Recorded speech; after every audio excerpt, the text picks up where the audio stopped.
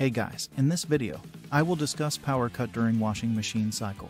What to do now. Those unexpected power outages sometimes are frustrating. They interfere with specific activity, leaving you stuck on what to do. So, you wonder if you should check the circuit breaker of the ground fault circuit interrupter outlet if it just tripped off, or if you should check if the machine is faulty. When a power outage occurs in this style during a washing cycle, you're stuck on what to do or how to continue the process. Welcome to homeguideinfo.com. Before starting, I would like to say, whatever we explain in the videos is only for educational purposes.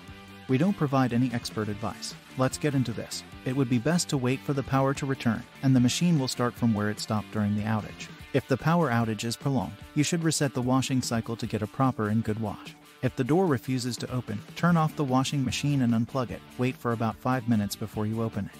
What happens if power cut during washing machine? When there is a power cut during the washing machine cycle, it stops and pauses until power is restored. Then, without switching off the machine or unplugging the electrical circuit, the system retains its auto lock for about 5 minutes. With old model washing machines having a mechanical timer, you don't have to worry about losing time set for the cycle. Newer washing machines also remember where they stopped the process, and why some do not, depending on the type.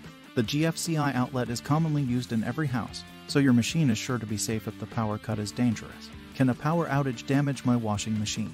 A power outage won't damage your washing machine, and the return could damage your machine.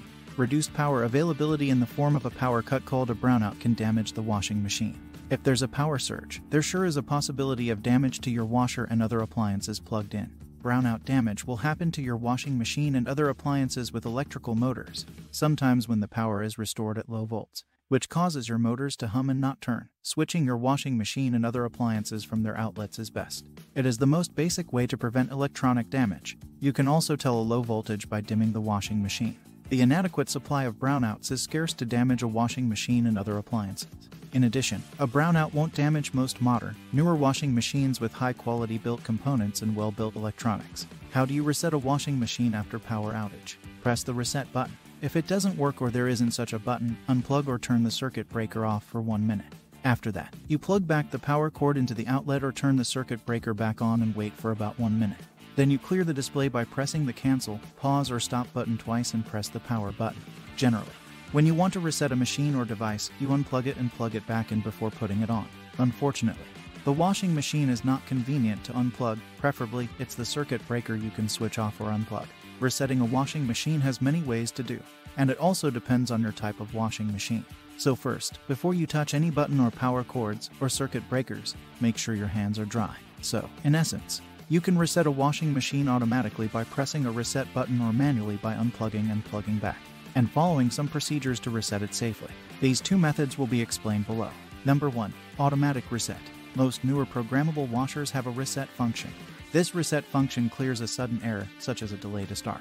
For example, when the power is cut, the washing cycle might refuse to start, and you can use the command and reset controls. As earlier, the resetting method varies by type and model. In some models, you turn the knob to reset with the power button off. After turning the knob, you can select a new program and press the power button to restart the washer. In other models, the machine may have a cancel button, push it to clear the error, and push the pause or stop button to reset it.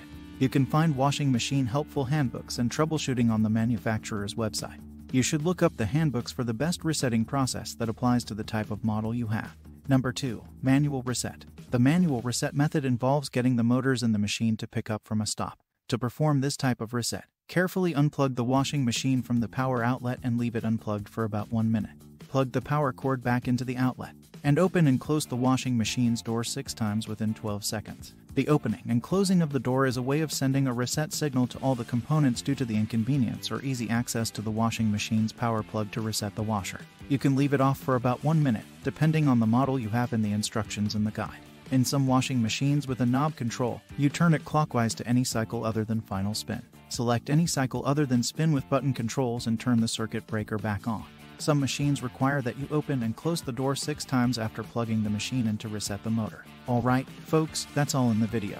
See you in the next one. If you want to read a blog post, you can visit our website, a link is in the description. Please like, share, subscribe, and help us to reach a new audience and grow our channel.